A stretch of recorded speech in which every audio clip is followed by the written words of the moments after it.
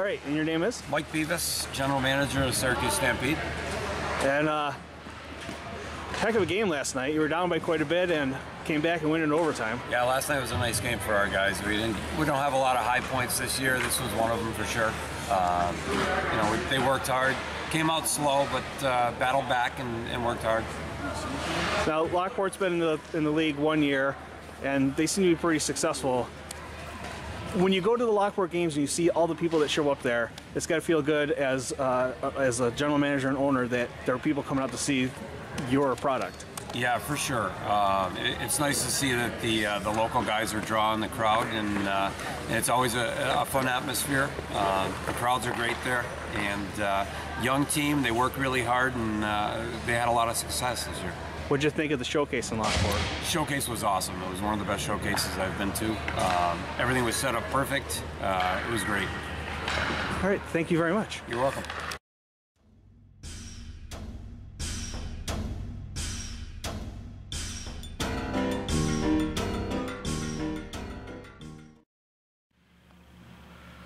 All right, it's good to see you. You too. We had I got to go on the road trip this past weekend to Syracuse and see the 2 games out there. It was cold. Yes, it was. It was really cold. And hopefully there's good news. They're going to do some improvements to the rink, I hear. Hopefully they put some heat in. Yeah, former NHLer Rory Fitzpatrick, from what I understand, is one of the owners that's going to take over the rink. So supposedly they're putting some money into it, so hopefully they put some heat in there. That'd be nice. Yeah. Well, you had 2 games this past weekend, Saturday night and Sunday morning. Saturday night's game started off pretty well for the Express. They built up a 3-0 lead, and then penalty trouble in the second period. You were shorthanded almost the entire period. Right, yeah. We got in penalty trouble, and beyond that, just weren't mentally focused enough. Making line changes at the wrong time. Not knowing the situation of the game where we're making a line change with 9 seconds to go in a period. Same time we make the line change, we got a defenseman that pinches and the neutral zone gets beat for a 2-on-1.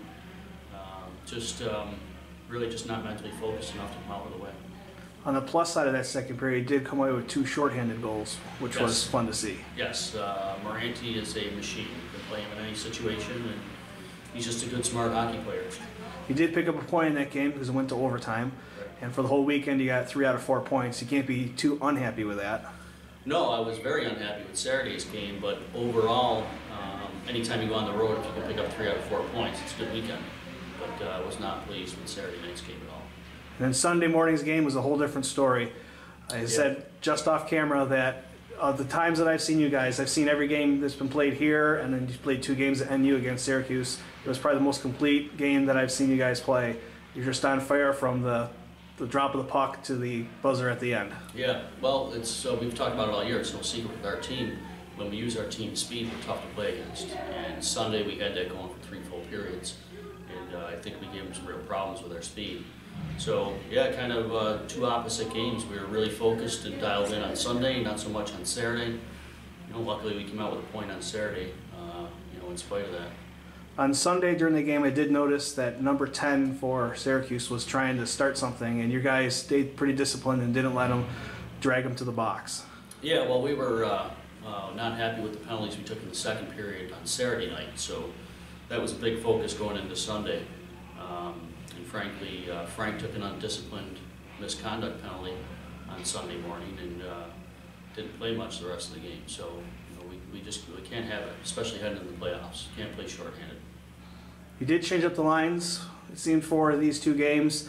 You had Durkee up with Moranti and Frank, and he played really well, I thought, Saturday night. Yeah, Durkee is he's kind of a deceiving player. He's not the fastest guy, but I thought he played well all weekend, really. We had him killing some penalties, which is a little different for him. Going to the playoffs, you never know if you get injuries. So we need to get some guys some experience in some different roles, and I thought Durkee did a really good job. And then I noticed on Sunday, against the second line now with Syracuse, Gaz, and Golba, they were playing really well on Sunday. Yeah, they really clicked. I thought that line was our best line on Sunday, although the other 2 lines played well. That line really clicked. They moved the puck well. You got some size, you got some grit, you got some speed on that line. So we're going to keep them together for a little bit. Frank, Moranti, and Cuse were probably the top line in the league for quite a while. And frankly, I think a few of them got complacent and kind of resting on their early season success. And Moranti was the most consistent all year on that line. So we thought, we're going to break them up a little bit and see how they do. And it seemed like Cuse fit in pretty well with the other guys. Now, I had the privilege of standing behind the bench on Sunday morning, and I got to see the game from a whole new perspective. From the stands, the team looks really fast. From the bench, it's even faster still. I don't know how you keep control of everything that's going on, but you did a fantabulous job. I thought it was just an amazing experience. Yeah, it's definitely different being behind the bench. You do it for a long time, you kind of get better at it, or you don't get to do it for long. So I've been doing it a long time. Dave Kasparik's on the bench, obviously, and he does a really good job. But as the guys get older, you kind of call out the lines that are up next, especially when you have 10 forwards like we did on Sunday. So you call out the lines that are up next, and they do a really good job of making sure who's taking who coming off the ice, so they know who's got which wing. And so when you got good, smart players, it helps. And speaking of good, smart players, while I was standing there, after they came off from their shifts, they were talking about other players and how they were playing on the ice from the opposition. And it's good to hear that they talk to each other about how to play, and I think that actually lent to your success on Sunday morning. Yeah, well, Saturday night, like I said, we weren't very mentally engaged in the game, and that was a real sticking point for us heading into Sunday. So it was good to see that they were noticing things, knowing situations, knowing maybe a guy on the other team that maybe has trouble pivoting to one side or the other, and they maybe can exploit with some speed, or a guy that's a left-handed shot, right-handed shot, knowing what they can pick on a little bit when they get on the ice. So again, the games were kind of polar opposites as far as being engaged mentally.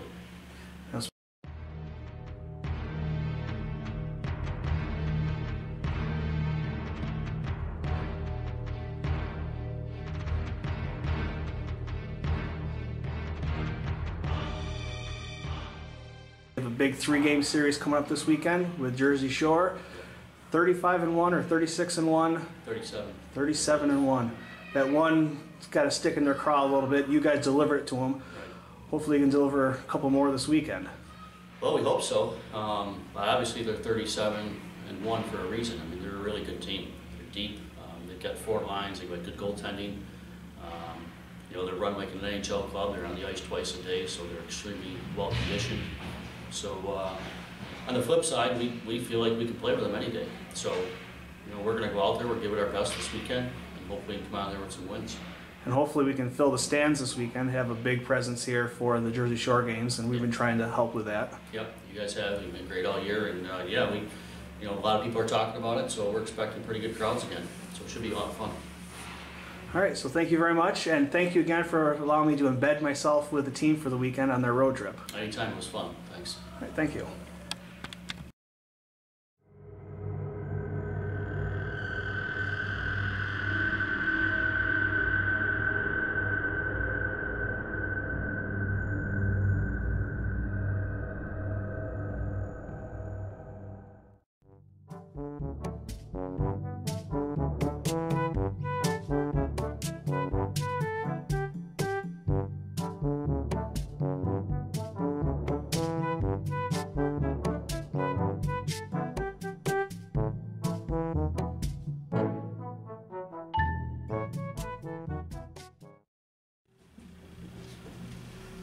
All right, so the coach changed some lines around, and you moved to a different line. And Saturday, you were probably one of the best players on the ice skating around.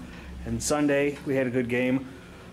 What's it mean for you to get that line change and show a little more ice time? It feels good because I just get more of an opportunity to play and show off what I actually can do. And just the more ice time, I could just you feel more into the game and ready to go. And what did you think of Saturday's game? Took off with a 3-0 lead, and then I don't know what happened at the end, but didn't turn out the way we liked. Yeah, I think it was just a little bit we looked a little tired at the end because we didn't have a lot of guys, so we just couldn't finish the game, which is always disappointing. had the players stacked in the penalty box there in the second period, 3 in the Express penalty box and 2 in the Syracuse. I don't think I've seen that at this level in this season for that many people in the penalty box. Was it just... I think it was just the emotions of the game, like, and certain points, like, it, like, just builds, like, real high, but... All right, one last question for you. Number 10 on Syracuse is that, I can't remember his name now, but he came out of Canada, and he looked like he was headhunting on Sunday. And you guys, the coach told you not to retaliate.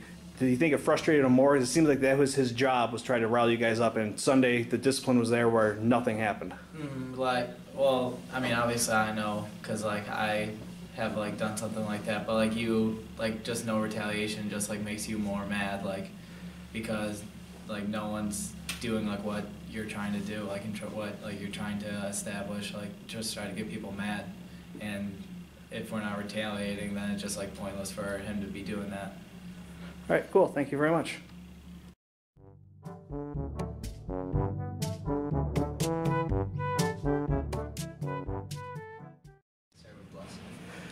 Don't start with blessing.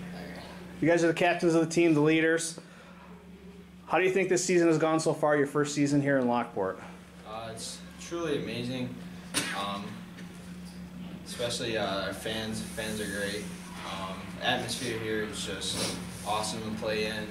Every time we step on the ice, hearing the fans cheer and stuff, it just gives you a big rush. Honestly, coming to Lockport is probably one of the best decisions I've had. Play some junior A hockey, and so far the teams that we played have been great. I mean, some of them are dirty, but it's all right. We learned to overcome it and move forward. You're a pretty successful team in your first year. Hope to carry over into the playoffs. What do you think the playoff atmosphere is going to be like here in Lockport? Hopefully it's better than it has been this regular season. You know, it's been truly amazing this regular season. So I'm hoping that, and I'm expecting that it's going to be off the charts throughout playoffs. Now I ask about the ice. Everyone talks about they love the building. How is the ice itself? Do you got good speed? Is it slow, or how the pucks bounce?